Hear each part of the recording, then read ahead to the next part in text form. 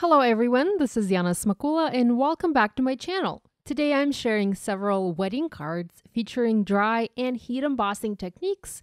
My hubby and I are invited to a lot of weddings this summer, and whenever we go to a wedding, I always love to give a handmade and not a store-bought card, so I thought I would make a couple of cards to have on hand for the upcoming events.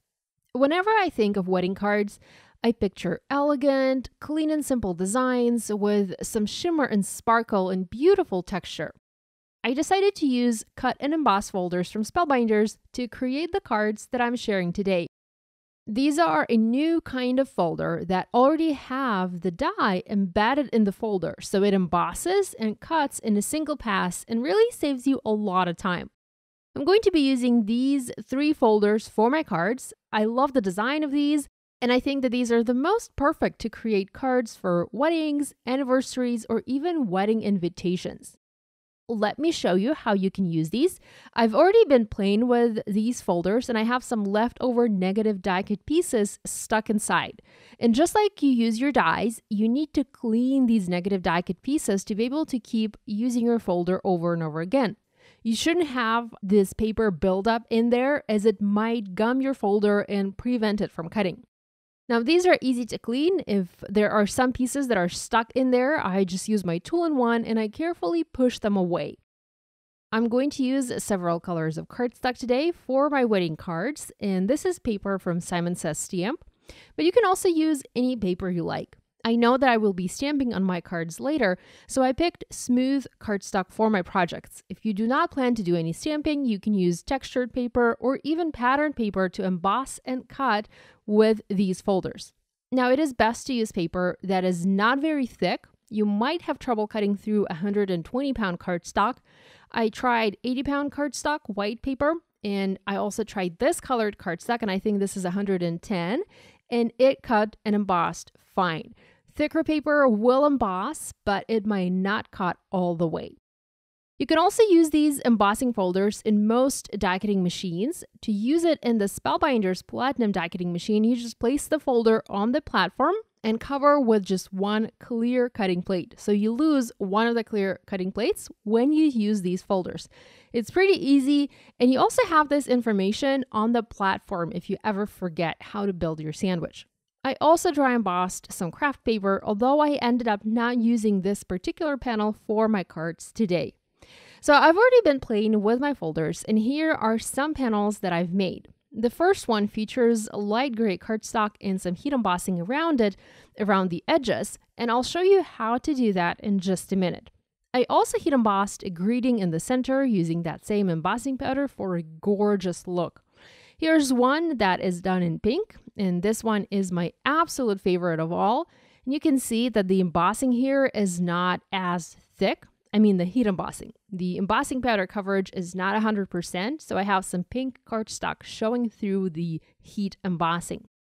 I also heat embossed one of the negative die cut hearts here, and I used it as an embellishment for my card. I did 2 layers of embossing powder to make it slightly dimensional. Now, I also added an identical white embossed panel on the back as I was thinking of making this a single panel wedding card, and I needed that white on the back to be able to write a personalized message. I also dry embossed some vellum, and here I actually made a card base out of vellum, and I embossed both the front and the back to be able to insert that pink embossed design inside. It looks fantastic and so very elegant. Now, you do have to be careful with vellum as it can crack from all the pressure in the die cutting machine. This particular vellum is from Hero Arts, and it worked really well for this. Here's another card with heat embossing over the dry embossing, and here I didn't mask the edge in the center, and you can see that I ended up with a rather messy look to it. This was one of my least favorite attempts, but I still wanted to share it. Okay, to dress up these panels, I'm going to heat emboss a part of the dry emboss design with embossing powder. For this particular design of the embossing folder, I'm going to mask off the diamond shape in the center and will only heat emboss areas around it. I'm using masking paper here to create my mask. You can also use low-tack tape, washi tape, even a piece of paper with repositionable adhesive. You just need something to create a straight edge for the ink. I am using white pigment ink and not clear embossing ink, as I will be using white satin pearl embossing powder from Hero Arts as a specialty embossing powder. And I think that this powder is the key to this whole elegant and wedding look. You know, it gives the most perfect pearlescent shine. Now, the powder isn't completely white. It's actually more of a clear powder with that pearlescent shine.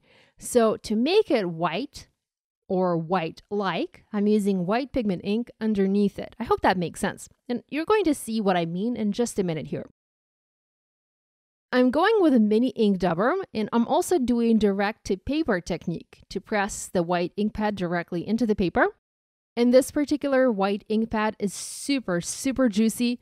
This is white pigment ink from Simon Says Stamp. You can also use a white pigment ink from Hero Arts or W+9 if that's what you have. And you can either apply it with an ink blending tool or do direct to paper for a much heavier coat of ink.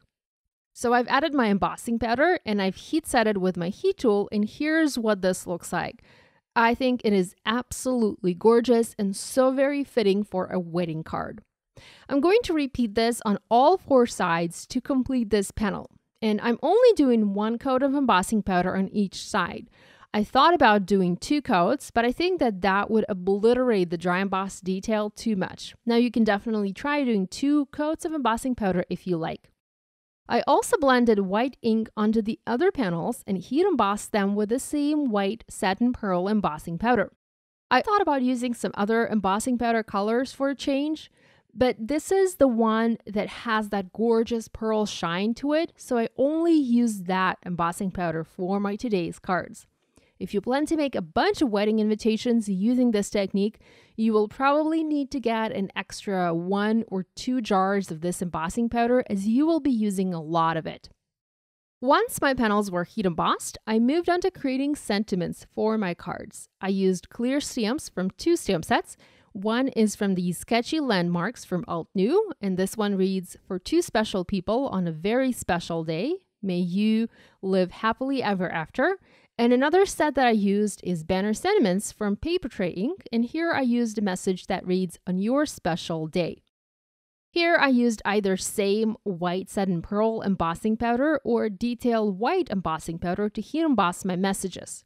For the white embossing powder, I stamped messages in clear embossing ink, and for the white satin pearl embossing powder, I stamped that in the same white pigment ink to have that white show through. I also have a weird stack to the right here, and I already have one of the panels that I created adhering to a card base. I used liquid glue, and I just needed to place something heavy on top of it, so I used my platform from my die cutting machine and my main attraction to press that paper in place. Here are some photos of the cards that I made using these cut and emboss folders from Spellbinders and that white satin pearl embossing powder from Hero Arts. You can catch more photos of these over on my blog. I have 4 cards in total, and I'm totally all set for the weddings this summer. I hope you enjoyed this card making idea and will give it a try using these or other embossing folders in your stash. Be sure to visit my blog for a full list of supplies. Thank you so much for watching, guys. If you have any questions, as always, please leave them in the comments section below, and be sure to subscribe to my YouTube channel if you haven't yet done so. If you are a subscriber but are not receiving new video notifications, check the bell icon on the homepage of my channel to get notified every time there's a new video. Thanks for watching. I'll see you next time. Bye!